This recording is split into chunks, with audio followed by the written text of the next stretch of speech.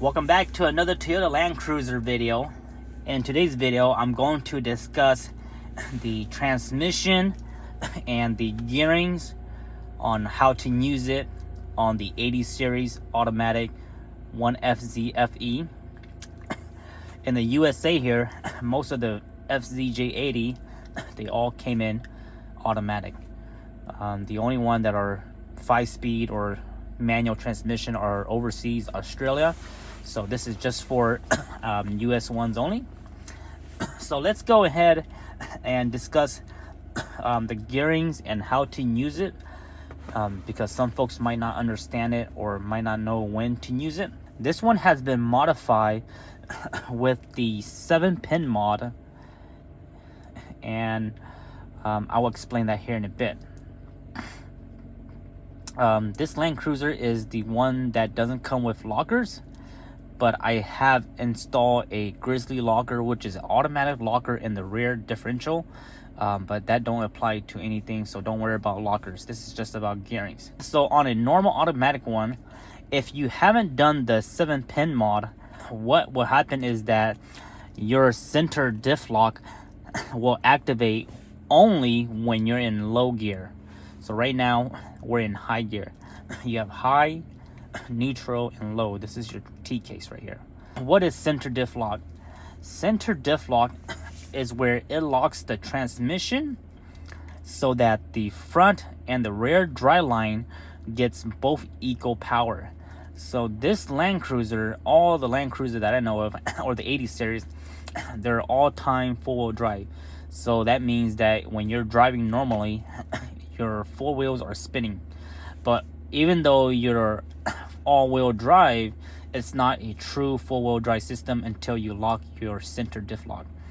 So the 80 series all came with center diff lock, but most of the time that only activates once you're in low gear. But what the 7-pin mod does is that you remove one of the wires on your kick panel, and that will allow you to not have the center diff lock in low gear or high gear unless you install the center diff lock switch. So right now we can go into low gear and be on open still, and then when we want to lock the center diff, we can press this button, and then you'll have a light on your gauge here that shows that you're locked.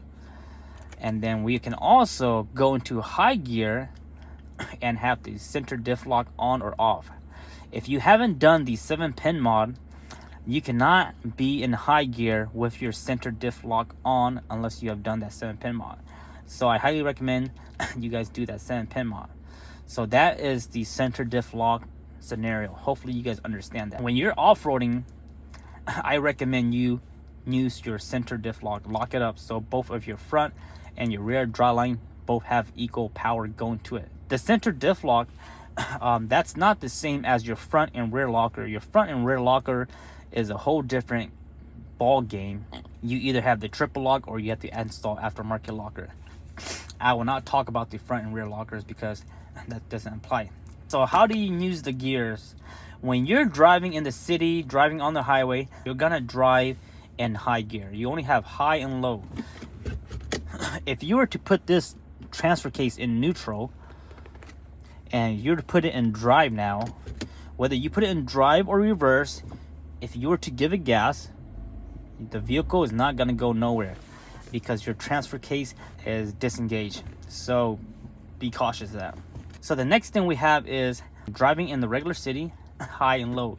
You always want to be in high gear when you're in a city. The only time you want to use low gear is, let's say you're off-roading or you're stuck or you want to have less wheel spin.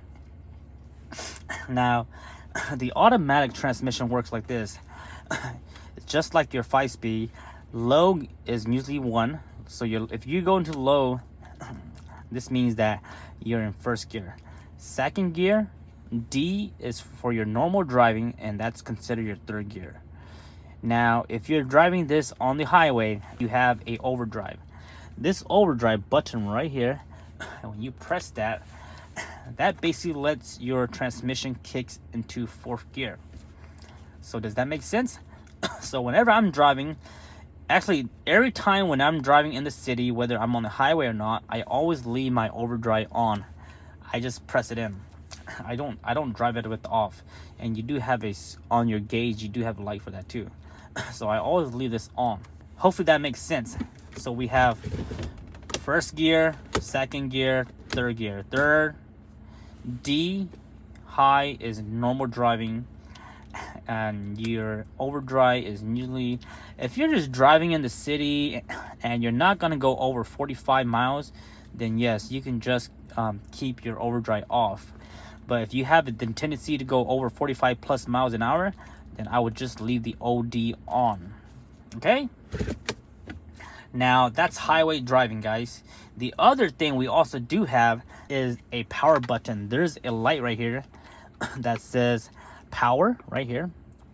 If you were to press this button, what happened is you will drive normally in the highway, and all this power button is just change your shifting point. So let's say you're hauling stuff or you're just driving the city and you want more power, you'll press this button. And what this does is this allows the transmission to shift from first, second, third, fourth at a higher RPM. So let's say before you get to third gear, it'll go all the way up. So just play around. I don't ever use this. If you're running 35s or 33s, people say that it's nice to run this just so you get the most out of your gears. Hopefully that makes sense. I have heard online that it does kill your gas mileage just a little bit more, but I don't ever mess with it. The only time I ever mess with this is, let's say if I do have a heavy load or something like that, and I might play with this power button on a full gas tank and just see how much my gas mileage is and what kind of performance I'm getting. So that's the power button. It's all it does is just, the basic scenario is that it allows you to shift at higher points throughout all your gears. So if you're towing stuff, you have a heavy load, or you just want more torque, you want it to be more peppy, you can have that on. All right, nothing simple. If you're just a daily driver, soccer mom, don't even worry about it. And then you also do have the second button. This second button is where your vehicle will be in second gear when you start. There's a lot of scenarios for this second button. Most of the time it's for like off-road related, so I'm not gonna talk about it too much because you can manipulate it when you're in the actual gears. So that's driving in the city, your basic highway driving, high gear, power button, what is the overdrive button, etc, etc. Now let's talk into off-roading. When we go off-roading, let's talk about what we do or what gears you should be in. Let's say we're going off-roading, it's a dirt road, it's flat level, we might be going like maybe 30 miles an hour. I usually will leave it on high with the center diff lock on, and I'll just be in third gear, D3. And also I have my overdrive off because I'm not gonna go over 45 plus mile when I'm off-roading. So that's high, D3, overdrive off, center diff lock on. And then again, I have my rear grizzly locker, which is activated on all the time. It's a mechanism. So that's what I do. Now let's say we go into some nasty stuff and I really need some traction. This is where true off-road, you want to be in low gear. So you also, before you switch from high to low, you also want to make sure you're in neutral or either in park. All right, guys, you don't want to be in a drive or in reverse mode.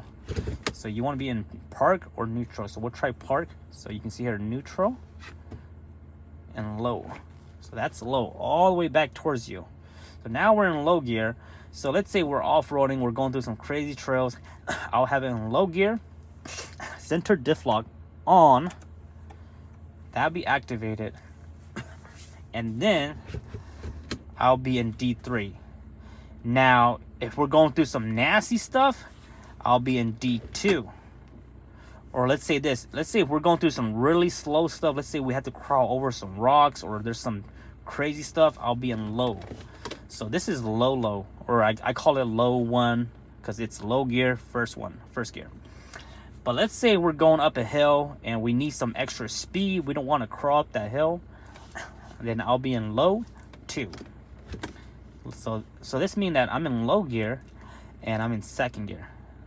Second gear is the most. What this does is this allows for less wheel spin. You're not going to be spinning your wheel up in third gear trying to get traction and digging yourself in. Now we're just going through some smooth terrain, and let's say the terrain allows me to do 10 plus miles an hour. I might be in low gear on D, which is third gear. So that's how it is, guys. Super simple, super basic. Use low 1 for really slow crawling stuff. If you're going up, if you need a little bit more speed, then go to low 2. Or if you need more speed than that, then just go to low 3. And I recommend people play around with it, guys. Go find some terrain and just play around with all the gears. You'll see that when you're in low 1 or low 2, you have way more torque compared to high gear. A lot of people go off-roading and they always stay in high gear, and all they do is they just have wheel spin. They're just burning their wheels. When they go through a terrain, they're burning their wheels instead of getting proper torque and traction. So I recommend people people need to practice using low gear. And also, when you do go in low gear on the 80 series, your ABS is, well, hold on, let me reverse that. When you do the 7-pin mod, if you activate your center diff lock, that will also disable your ABS, which is good.